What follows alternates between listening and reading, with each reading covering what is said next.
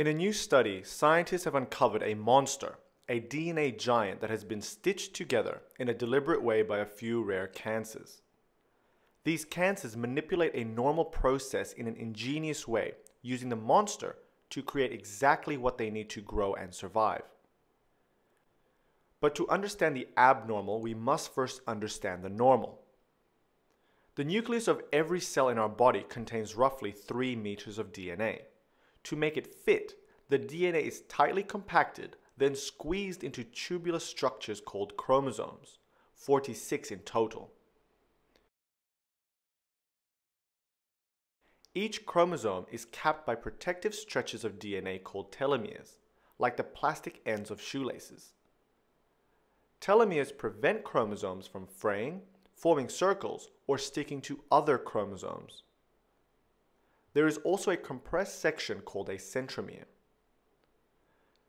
Just before our cells divide, chromosomes form exact copies of themselves, then join at the centromere. The centromere keeps chromosomes aligned and helps ensure that the cells divide smoothly and creates 2 identical daughter cells. When any part of this cycle goes wrong, cancers can develop. The new study described a new type of mutation, a chromosome scale mutation, responsible for creating a chromosome many times larger than the normal chromosomes. And just as there was nothing accidental about the creation of The Creature by Victor Frankenstein, there is nothing accidental about the creation of this DNA monster by the cancer cell. Neochromosomes, as they're called, exist in around 3% of cancers.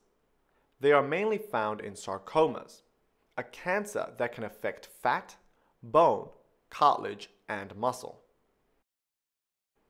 They are very common in certain cancers, including some liposarcomas, a cancer of fat.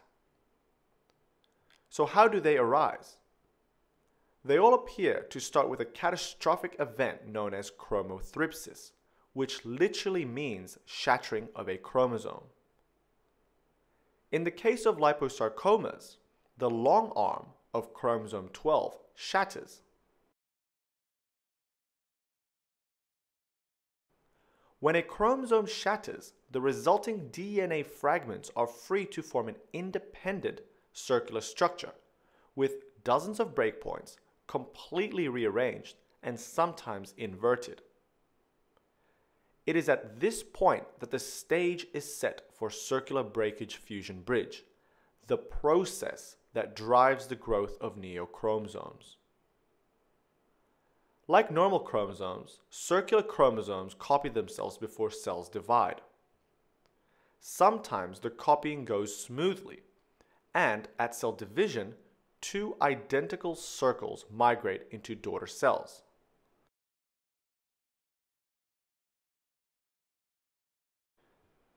At other times, what is known as a crossover event occurs. This is when each of the identical circular chromosomes breaks in a single place, and they form a double ring. At cell division, this double ring is torn apart unevenly, causing unequal rings to migrate to daughter cells.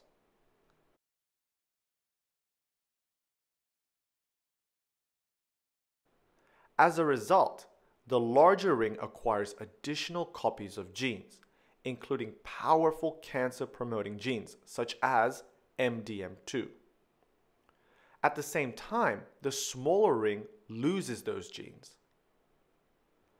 When this breakage fusion bridge cycle repeats hundreds or thousands of times, circular DNAs can grow to become giant chromosomes. A huge amount of DNA is gathered along the way, including fragments from a variety of chromosomes across the genome. And far from being random, this study showed that the amplification of certain genes was selective. Genes known to be important for cancer development were massively amplified, going from a single copy in the original chromosome to between 60 and 100 copies in the final neochromosome. When these genes are blocked in the laboratory, cancer cells die. So it would appear that cancer cells create a monster that assures their own survival. At some point in the process, the circular chromosome stops growing, captures 2 telomeres from other chromosomes, and once more becomes a linear chromosome. This is the giant that we can perceive through the microscope in fully formed tumors. But the story doesn't end now, because at some stage we will get to know the monster better, understand its weak points, and either stop it from forming at a very early stage, or else knock it down, and at the same time kill its creator, the cancer that forms it.